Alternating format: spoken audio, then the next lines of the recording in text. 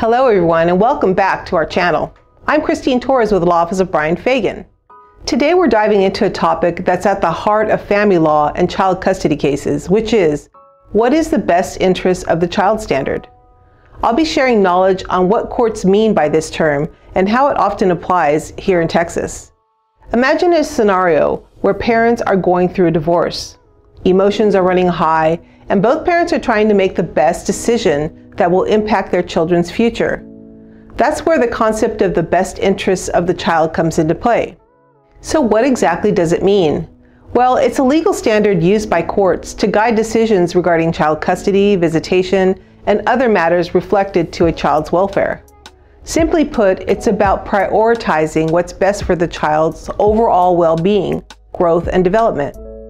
To determine the best interests of the child, courts consider a variety of factors. Let's take a closer look at some of them. First, there's the child's physical and emotional health. We want to consider their age and any health issues they might have, while also ensuring their safety and well-being. Stability and continuity of care are crucial. Courts favor arrangements that provide a stable living environment and consistency in the child's daily life. The quality of the child's relationship with each parent matters. Courts value positive and loving bonds. Parental fitness is another factor. Courts evaluate the ability of each parent to provide a safe and supportive home. The history of caregiving is considered.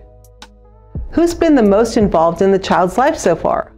Also, the ability to co-parent well is a key to a favorable and positive outcome for all parties involved. The court wants parents who can cooperate and make decisions together. Safety is a non-negotiable factor. Any history of abuse, neglect, or domestic violence is taken seriously. There's also the age of the child to take into account. Depending on the child's age, the child's preferences can be considered. We want their voices to be heard, and the court also aims to keep siblings together when it's in their best interest. It's important to remember in every jurisdiction, the goal remains the same, which is to prioritize every child's well-being and safety. Remember, in family law, it's always about putting the child first, ensuring their best interests are at the heart of every decision. Thank you for joining us today. If you found this information valuable, don't forget to subscribe to our channel and to hit the like button. We'll see you in the next video. Thank you so much for watching this video. We hope it was both helpful and informative for you. At the Law Office of Bryan Fagan, we are here for you. So please let us know how we can help you with your family law, estate planning, or criminal defense matters by calling our office today at 281-310-5563 to schedule your complimentary consultation.